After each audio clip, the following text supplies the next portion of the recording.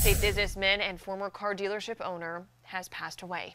The family of Larry Hinkle tells us the 92-year-old died peacefully at his home on Lake Jocassee early Wednesday morning. Hinkle had a huge Jeep dealership in Pickens County. This was from the 60s through the 80s. And for 10 years, he held the distinction as the world's largest Jeep dealership. Hinkle is recognized as a good employer and someone who contributed to his community. He's often credited with igniting a passion for Jeeps in the Upstate.